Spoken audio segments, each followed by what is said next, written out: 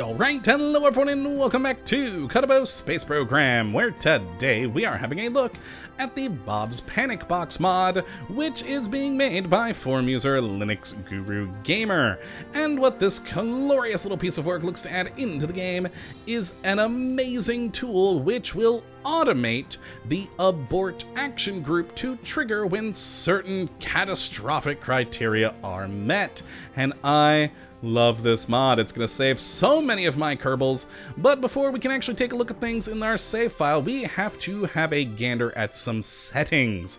So when you do install this mod, you're going to have to go into Start New Game and to Difficulty Options and into the Bob's Panic Box button here, because of a very strange option for this. When you install it, by default, you actually can't use the mod, because to use it, you have to hit a button to bring up the UI. You cannot bring up said button unless you show it to be active in these settings here. So this first column allows that button to be seen in the launch scene, in the vehicle assembly building, and in the space plane hangar. Now we have one more option here which allows you to change options in those different UI elements during flight. Right now you can only change these various criteria for activating the Abort action group in either the VAB or space plane hangar. Hopefully that does get implemented soon, but for now you cannot change it on the fly in flight. Hopefully that happens eventually. Now, the middle column here, as I did mention briefly, is the different criteria to actually activate the Abort action group, which we're going to gloss over here momentarily because, well, we're going to go through all of them in detail in our save file in a second. And the final column is where that button actually is. Will it be in the Part Action menu, or will it be on the toolbar? You get to choose either or, you know, both. It's completely up to you. So with at least either the VAB or spaceplane hangar selected, and at least one of these chosen, now you can actually play around with this mod. So let's go back into our Bob's Panic Box save file here and jump right into the VAB to take a look at how you do use this. And let's load up my crappily built rocket here for testing and start by talking briefly about the Abort action group, because that is what this mod activates. So whatever you have here in the Abort action group is what will trigger when something bad happens, which is wonderful because that means this mod is basically compatible with every parts mod out there, because so long as it can go into an action group, this mod can activate it, and that is just good. So how does it activate things? Well, let's head down to our button, which is down here with the Bob's Panic Box button, and that brings up our Bob's Panic Box UI, which, let's reset the defaults here for a moment. I was testing just before starting this video, and our first option here is, of course, to even if we want this to be active at all, which, hey, for this video, we do, so we'll turn that on. And the first of the trigger criteria is arm explosion detection, the most basic of Kerbal catastrophes, an explosion. If this mod detects something on your ship going kaboom, it will activate the Abort action group, and that's a good thing. The next is the negative velocity limit, and this will trigger the Abort action group if your ship starts to plummet back down to terra firma, and it calculates this by a negative speed in meters per second. The default number is 40, but you can change that up to 100 meters per second or down to even 1 meter per second, which seems a bit too sensitive considering, well, frankly, you could probably get that while staging. So let's, for testing here on this video, let's put it to about 20 for ease of activation, and that should be good. Now the next is the high G limit, which will activate the Abort action group when you hit a certain number of Gs, which you can set all the way down to 1 or all the way up to 6. By default, or up to 10 rather. The default is 6, which is what was in my head there. And you'll be good to go. Now, the last one is the max angle of attack, which is there to basically keep your rocket from tumbling end over end. Well, rather, it's not there to keep it from happening, just activate the abort action group if it does.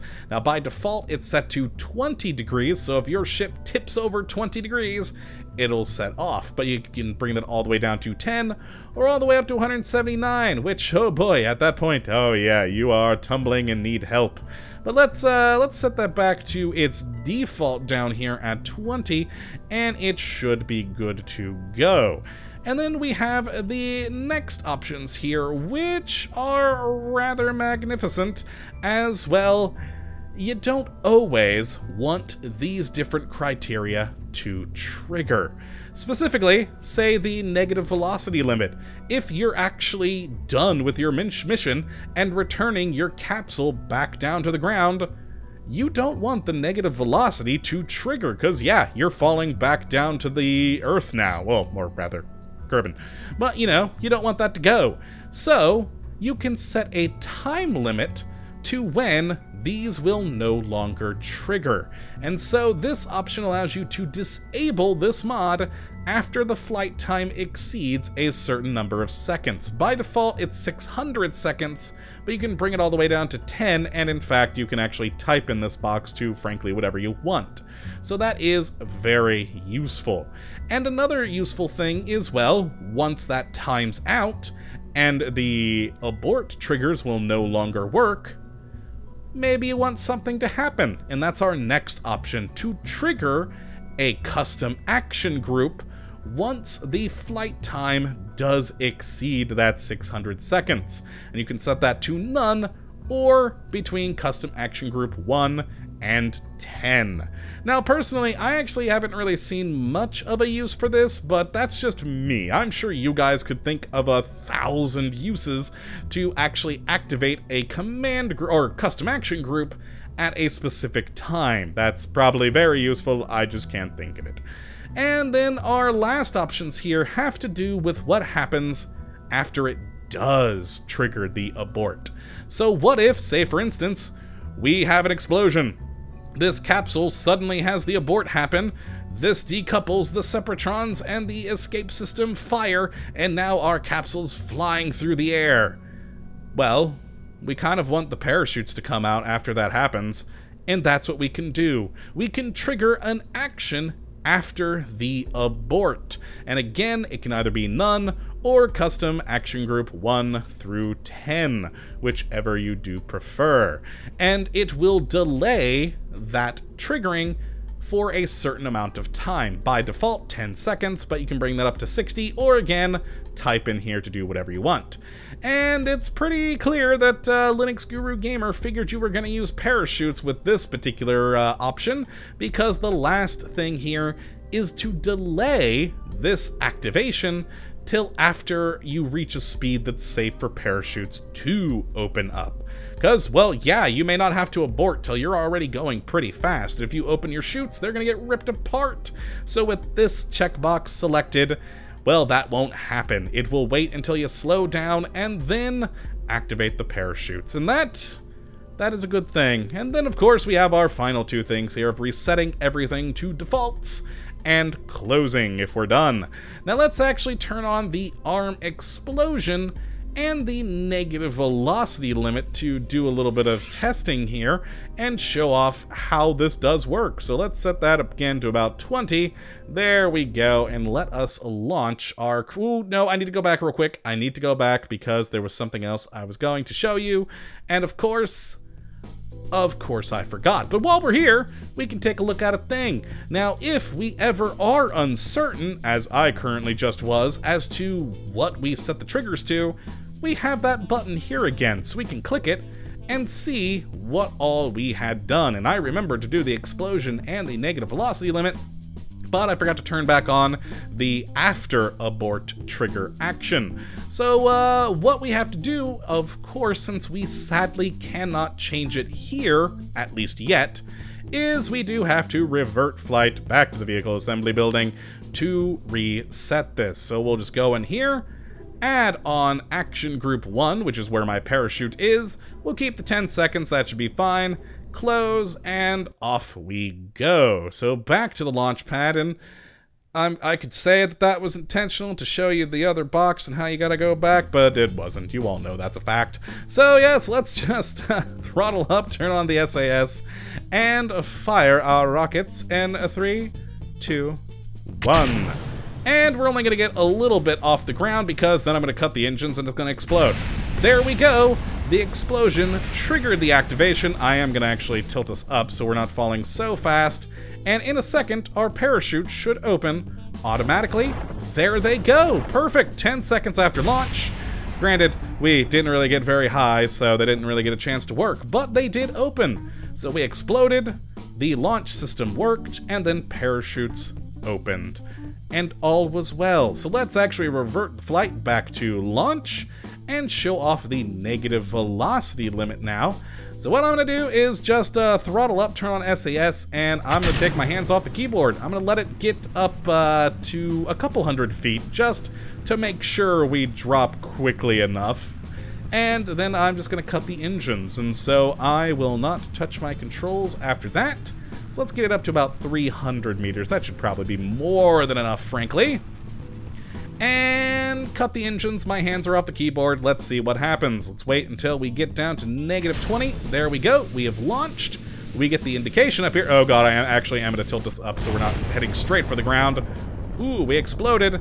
And in a moment, the parachutes, there they go, have opened. But again, we weren't high enough to, let them work. Ooh, yeah, that probably is something I should have accounted for. We probably should have gone up a little bit further, or I should have corrected the flight a little bit more soon. But let's head back to the vehicle assembly building, and now switch it up to do the max angle of attack. Now, I didn't do this before because when the explosion happens and it hits the launch pad, the angle of attack sometimes activates because, the ship tilts and it goes wonky. And so, yes, let's do that one now. So, angle of attack, let's go to launch. We will throttle up and fire right as things are opening up to show this one, SAS, fire. And yeah, right now, there are no other things that could happen to trigger us besides the angle of attack. So let's get up a bit, and I'm going to start angling the ship forward, and about 20 degrees, we should fire. So let's reach it somewhere in here. There it goes. And we have exceeded the 20 degrees. We have fired, and briefly, our parachute should open. In a second, there it goes. Wonderful.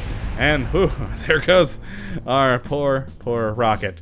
Now I'm going to revert flight one more time to show off, of course, the final one, the exceed G-forces. But this ship's definitely not going to work. So let's lower it down to 3 Gs. That should be good. And yeah, what the heck? Let's throw some extra things on here real quick. I need coupling. I need coupling. There we go. That should be more than enough. Add some extra engines in here. That's the wrong category again. Oh, my. There we go. And pop that on. And yeah, let's that should actually be fine. Let's save, go out to launch, and activate, hopefully, if we reach 4 Gs. I'm pretty sure 4 engines should get us to 4 Gs. If not, we'll have to go back in briefly. But throttle up, and oh no, nothing happened, we're too heavy. Cut that engine. And there we go. Ah, crap, that's, yeah, we're just under. That's 4 right there, and the needle is just below it. Just my luck. Revert tracking. Vehicle assembly building. How did I know that was going to happen? I thought it would be fine. I thought it would be fine at 4. Oh, it actually was at 3. That should have triggered. Let's bring it down to 2. Unless I was reading that dial wrong, which, hey, is always a possibility. So let us go back in and launch. Stage 2. There it goes. Now it worked too. Clearly I was reading that wrong. But yes, it activated. It's good to go now at 2.0422 Gs. And hey, the parachutes worked this time. Lovely. We'll have a crew that will survive this one. Excellent. But yes, that is the Bob's Panic Box mod. A lovely little tool set to give you some more capabilities to save your Kerbals. And I love this thing. It is going to be a beautiful thing to keep Jebediah and all these guys safe and sound, and it's just a fun automated list of things to help you out. So if you'd like to check this mod out for yourself, which I would definitely recommend you go and do, you can take a look at the link in the description as per usual. But that is going to be it for today, folks. I hope you have enjoyed and that you do come back for the next. But until that time, thank you for watching, and as always, have a good one!